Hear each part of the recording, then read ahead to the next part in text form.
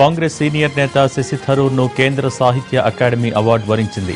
ఆయన రాసిన అన్ era of darkness పుస్తకానికి ఈ అవార్డు లభించింది. భారత్పై బ్రిటిష్ పాలన ప్రభావం, వారు దేశాన్ని ఎలా దోచుకున్నారో అనే దాన్ని వివరిస్తూ పుస్తకాన్ని రాశారు. 2016లో ఈ బుక్ ను అప్పటి ఉపరాష్ట్రపతి హమీద్ అన్సారీ చేతుల మీదుగా ఆవిష్కరించారు. ఈ పుస్తకం పాఠకుల మన్ననలు పొందింది.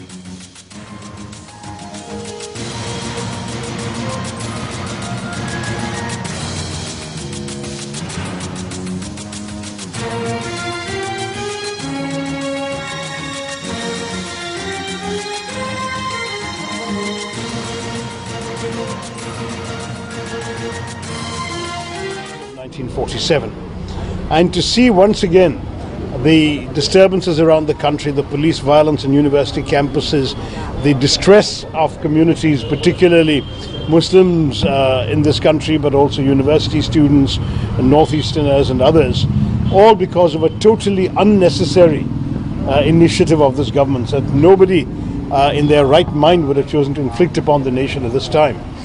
This is deeply, deeply troubling, and in my anguish I say to the government, please don't plunge the nation into an era of darkness. As far as I'm concerned, we have lived through enough periods of darkness. Let us now go back to the message that the BJP actually won on in 2014, which is development, progress for all. That sadly seems to have been forgotten in the headlong rush to creating an official edifice of bigotry in this country.